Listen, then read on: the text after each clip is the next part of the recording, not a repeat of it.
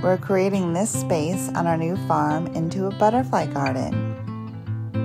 We started with this fountain and got some pollinator flowers for the butterflies, dug out a trench, and added some edge-right border material,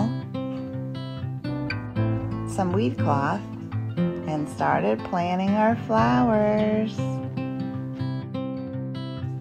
Loving the edge right with the rocks as our border along our pathway.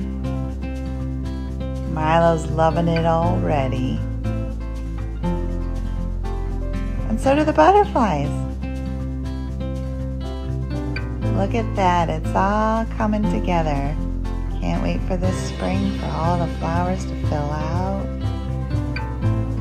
And all Milo's butterfly friends will be here. We even got a butterfly bench.